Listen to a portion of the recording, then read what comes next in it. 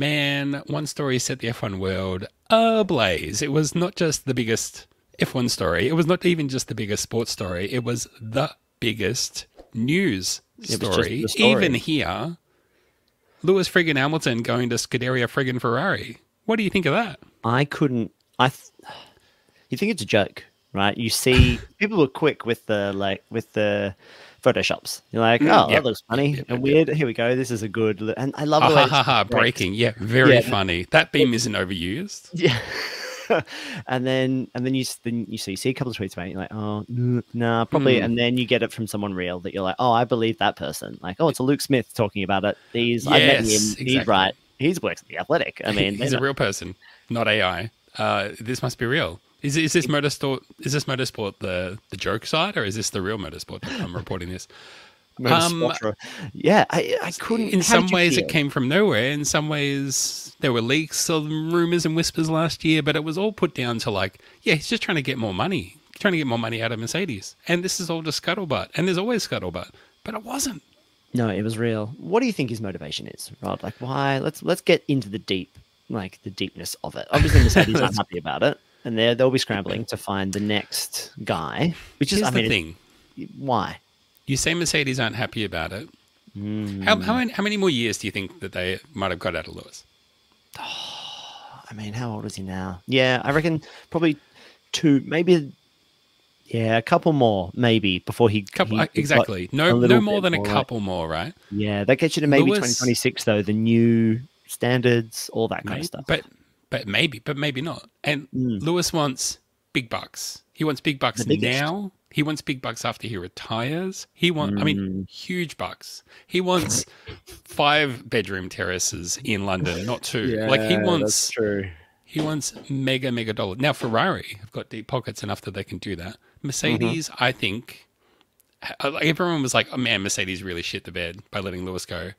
I'm not sure. I think this was a pretty 50-50 thing for them. And if he stayed, great. But if he left, they're like, look at the billions of dollars we just saved. Yeah, I think Mercedes are like, we're also a business with shareholders and a board and all this kind of stuff. Not to say Ferrari isn't that, but I think Ferrari also has like pot of money over here that is called play money that Shell and BMI give them. And they're like, cool. So this is all the play money you can have to make the cars go fast or whatever, make them really red. I also think that this is it's the call of the red car. I mean, I sound like Will Buxton. There's a bit of that. Right? But I think that if you're going to make a change and there's an offer to do, or there's a way to do it, I think Lewis must have just been like, God, I've been at Mercedes my whole bloody life, it feels like. Basically. I've done it all now. Is it time to go and just try it somewhere else? And it's a risk. I'll always have that. But he's taking that risk as a 7-time world champion. It's not like he's never won one. It's not like he's like, this is like my best shot is at Mercedes, so I have to stay for as long as possible. He's like, I might get one, but I also might not. And if I'm maybe not going to get one, I may as well maybe not get one at Ferrari, the most prestigious team on the grid. Yeah. That's my take on it. I suppose you get to live in a nice part of Italy if you wanted to as well. I mean, there's loads of things that'll go into that contract around, like how much he has to. I don't think he's going to. No, he just keep living in Monaco, I suppose. He'll be on his private jet straight back to Monaco or to LA or wherever he's going. Smaller flight from Emilia Romagna to Monaco. Just down the road, really. Get the train if you wanted to. Just drive down there, I guess. I don't.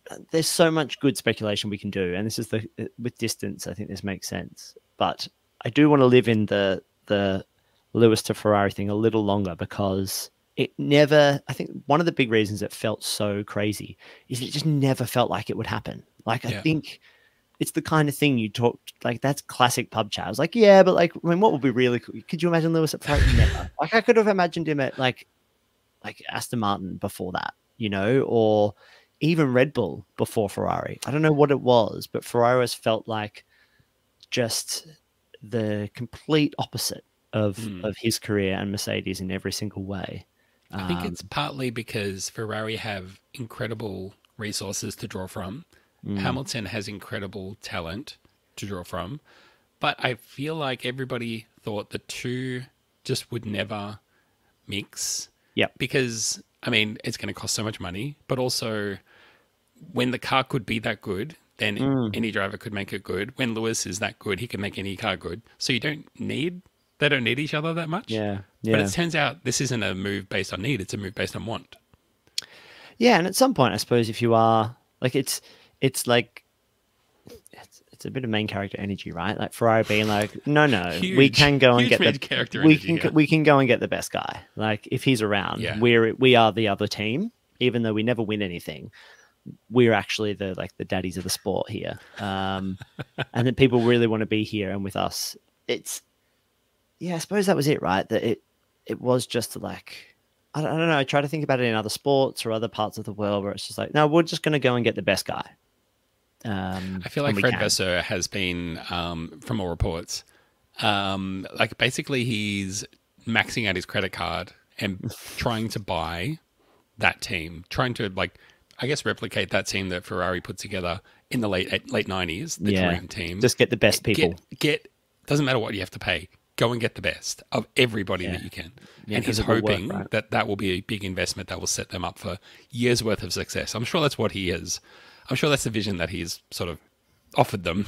We're not interested in winning one. We want to win 5. Well, yeah, and it's the only way to, you have to completely course correct, right? That gap analysis of well, if we just keep going the way we are, we'll just continually coming second, third, and fourth. There is no, every now and again you win one, so yay, cool for you. But at some point, don't you want to just be once again, we are absolute excellence, and it's really the only thing we do as well. Like Ferrari, this is our pinnacle, and that's what I've always found so crazy about Ferrari in this kind of whilst we've been doing this podcast is that the teams that have been dominating are like, this isn't even our main thing. This is this is your main thing. This is all you really do. Yeah. And you still aren't winning. And we're Mercedes. We are a massive car company, and that's really our main job. But when we run this formula, and we're constantly talking about how maybe we don't want to do this anymore, but we've still got all the best people. And then you've got a drinks company over here that's like, we just do this for marketing. But seemingly we keep finding all the best people and keep making all the best stuff. And then there's Ferrari, the furniture. But this is all you focus on. So, I think I suppose it's a costly vision for Fred to put in there, but at the same time, it's the only way to go and do it. And maybe there's lots of people like Lewis who would be like, all right, I've done my time at these other teams. I want to go work at Ferrari now. And it's a pretty cool place, I think. It's a pretty good dream to sell. What do you think of this take? This was my favorite line on it, which was that it's a reverse Schumacher, because Schumacher won a heap of championships at Ferrari and then went for the last few years of his career to Mercedes, and Hamilton's done the reverse. Doing the other way. Ooh, I like it. The reverse shoey. I think we need to take the shoey idea away from Daniel Ricciardo and put some grandiosity back into that. Does that mean if it's the reverse shoey, the reverse Schumacher, because Schumacher also got the Mercedes team going in a way that paved the way for the next guys to come in and win all the world championships? Who's the guy behind Lewis that's going to come into Ferrari that's going to be is Charles already there? Charles the Rosberg. Maybe he'll get one championship. He's going to step in and do the reverse Hamilton, and then so who's won one championship that's on the grid? Is there anyone left? No one. That's the thing. There's no one left. The winners are gone. There's a tour in Alonso, but he's not going to drive till he's 50. So basically one, right? People who watch Formula One now are like, Fernando Alonso won a world championship. That's crazy. When was that? It's before you were born. I'm sorry. Yeah, it was that long ago. I'm sorry. I'm sorry. I'm sorry the sport's been around for so long. Too apologetic. How do you think it'll go? Do you think that it's going to... the best thing about it is we get to speculate about it all year. Yeah, that's bizarre, right? Why do that? Why announce it a year out? Is it just for the drama? Did Formula One management get involved in if you could do that so we can have a year of speculation about who's going to get what drives, that'd be so good. Or so we can sneak it into Drive to Survive for this season. One theory that I heard that I thought was really good was that by announcing it, everybody now knows Lewis is going to Ferrari from next year. Are you an engineer? Are you a strategist? Are you an aerodynamicist? Come and work with Lewis at Ferrari. What I also heard, though, that contradicts that is that there's a clause that there's a non-poaching clause, whatever you call that. I'm not a lawyer. This will shock people. Shock waves in the F1 community. Rod, not a lawyer. Also not a lawyer. But there's some anti-poaching thing. He can announce it, but that doesn't mean that the team can go and steal everybody. I don't know. No, because you're still going to have a gap between the year that you were working there and I suppose you could say, I suppose that Ferrari could go and grab some people who are like, well, if you just quit today, and then we can have you in a year's time. That would be quite good. Well, but this is that's a what I mean. They project. serve the gardening leave. That's yeah, exactly. Yeah, but it'll be a long-term project. I think you're right. I think that Fred's got his eyes on let's get the best guy, let's get all the best people, and build this team up for the next bit. Maybe it is the Oscar Piastris of the world, or maybe Charlotte Leclerc. It'll be. That's the thing. I can see Max going there before Lewis. Always. I don't know. I don't know. I mean, he did it so hard at Red Bull, and then they've finally come good. I feel like he's there to wrestle as much as he can out of that. But I do agree that if Red Bull lose the plot, he will leave. Like he will just 100%. 180 degree on his heels and leave. Like he's that kind of guy. But what if so with the Christian Horner stuff, maybe that does go sideways, and maybe Red Bull do lose the plot, and maybe Max is like, well, there is that drive at Mercedes. There is that cool drive there. They got to sort a million things out at Mercedes this season. Before we move away from this one, though, please. What about Sainz? Where to for Sainz? Poor Carlos, right? But I think he's unlucky. Talk about the hipster choice, right? You speak to anybody who in and around Formula 1, they're like, actually, Carlos Sainz is the fastest driver you'll ever see. He's actually the best. Yeah. And and then the rest of the F1 world is like, but Charles Leclerc, though, we all like him because he looks like Formula 1. He absolutely shafted. I love that Fred Vassett was like, oh, this was such a hard call to make. And I can just imagine Carlos. It's not a hard call. That's literally it. It's the easiest possible but actually calling Carlos would have been a hard call. Oh, the phone call. That's the actual phone call. While he's on holiday, and be like, hey, by the way, you'll never believe it. Lewis Hamilton's coming. And that's so exciting. Yeah, but I mean, how we only have 2 seats at the table. Yeah. Everybody who's going to be driving for Ferrari that year, step forward. Carlos, where are you going? Not you, Carlos. Where is he going to go? Does anybody else think that he's that amazing, or is he a? I don't like. I think before the last couple of years, probably not. But I feel like his stint at Ferrari has actually served him pretty well in that regard. Yeah, I think so too. Are Red Bull going to want him? I don't think so. But maybe Mercedes. I don't know. I just. There's something. This is the dumbest rationalization for it, but the straight driver swaps are so boring. I feel like people won't do it because it's too cringe. Bad. Yeah, exactly. It also makes it seem like the team who's getting the other guy didn't have any creativity or control over the deal. They're like, oh, okay, I suppose we always wanted Carlos. That's why we let that's why we did it. Yeah, we think Carlos is that's the press conference. We're like, we think Carlos has got great pedigree. He'll be a great what a masterful play we made on George Punchable Russell. That it's all coming together really. That was the plan the whole time. No, I mean there's talk of him. Maybe he's the Audi guy, right? Maybe he'll just be off. But that's the long term. The problem play. Is he's got that 1 year before Audi come in and he has to leave. So what does he do? Because you know what he should do? Go win the World Rally Championship like his father before him, and then we'll see who's the senior out of. Who's the senior now, Dad? We'll see who's Dad. Yeah. Who is Dad? I'm carving the turkey at Christmas. Do they have that in Galicia? Is that where he's from? Anyway, so yeah, I feel bad for Carlos as much as you can feel bad for any Ferrari driver, I suppose. I'm sure of course you can feel bad. People feel bad for Charles Leclerc all the time. Yeah, that's true. Poor Charles Leclerc. Yeah, he's going to get rinsed by Lewis as well. That's rough. I think Lewis is going to be really fast. Do I believe that? Yeah, I actually do. I think this is the... Well, I mean, the thing is, Lewis, it's the end of Lewis's career. This is the twilight of his career, right? But for Charles Leclerc, he's, mid-career at worst? So this is going to make or break late him, right? son, but yeah. Yeah, this is it. Because if he doesn't measure up, then he's screwed. But I suppose he's seen off challenges before, right? Like he's had people come into the team. Vettel. Yeah, exactly. I could have beaten Sebastian Vettel in that period of his career. It was so bad for him. He changed his whole persona. He became a new person. He was humbled, and then he became like. It was so bad he grew a beard, and his hair long. It was so weird. Still weird. Bees now. Because there was a bit of playful chat around that, right? That you could get Sebastian Vettel into the Mercedes for a season between seasons. That's a real blow to the rest of the Formula One grid. I think when stuff like this happens, that you look at this and you go, well, we'll just either switch them around or we'll keep Fernando Alonso for a little bit longer, or we could get Rosberg back. There's also that. Nico Rosberg. He said no. Drifting. But I mean, did anyone ask? That's exactly right. Just letting everyone know. taking myself out of the game. Take me off the chessboard. I know that this is the hottest topic in F1 right now, but I won't be returning. Like, yeah, no. What's his face? Pastor Maldonado. He's out. He said he didn't want to do it. Daniel Kvyat as well. He was like, not available. Don't worry about it. No one can reach Kimi Räikkönen. Everyone. Kimi. No one's heard from Kimi in a long time. We don't even know where Kimi is. But I mean, of all the drivers though, who I think could come out and do a job, Kimi's probably it. Maybe I don't know.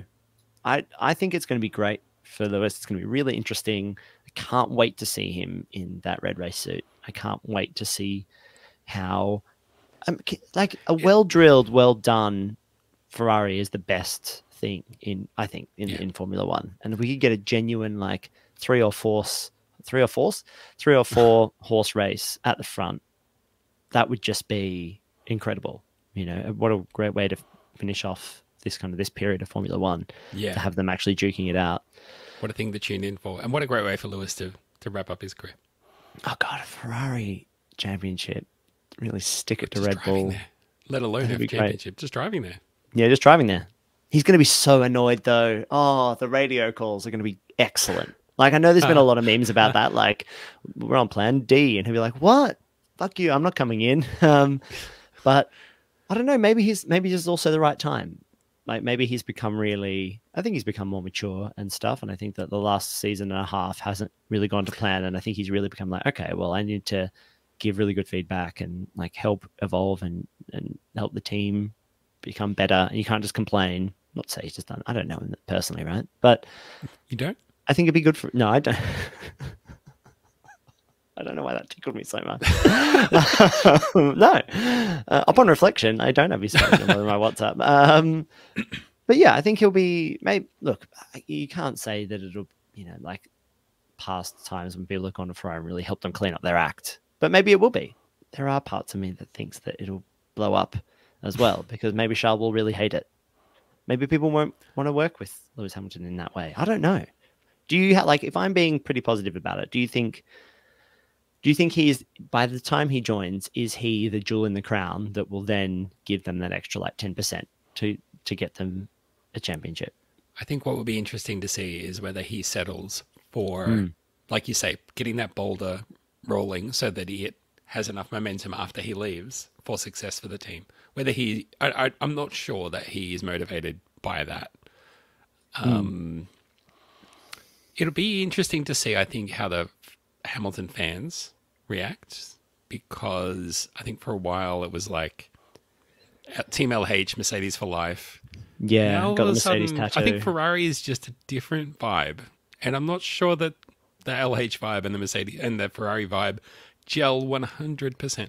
But I mean, this is also, to a degree, I think, completely uncharted waters that we haven't seen the whole time I've been watching Formula One. With this kind of dream scenario, it's just never happened. It used to happen all the time, right? Or it felt like when you look back through the annals of Formula One history, it would be, you know, that I think we even talked about this maybe with the box and neutral guys, that we were like, this doesn't really happen, that you're the best driver at one team and where they're winning, then moves to one of the other amazing teams. And it did seem to, you know, in days of yore, that it would be like, all right. And then there was more changing. Like, obviously there were periods of dominance, but you would see some more changes like that.